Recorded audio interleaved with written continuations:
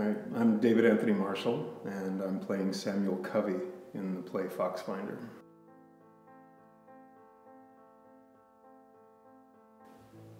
Sam is extremely complicated because you never in the play really see Sam as he was.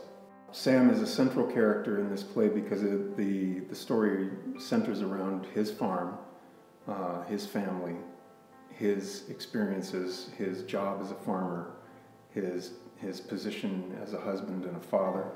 He's an incredibly, as I mentioned, complex character because of the fact that he is bound and devoted to the duty of being husband and father and farmer.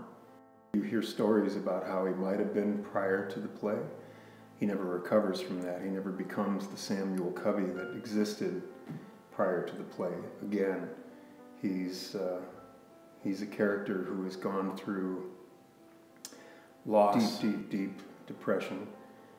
Recovery is on the way and it's happening, but it's happening through carefully guided empathy and compassion, and that makes for a codependent relationship that is highly charged.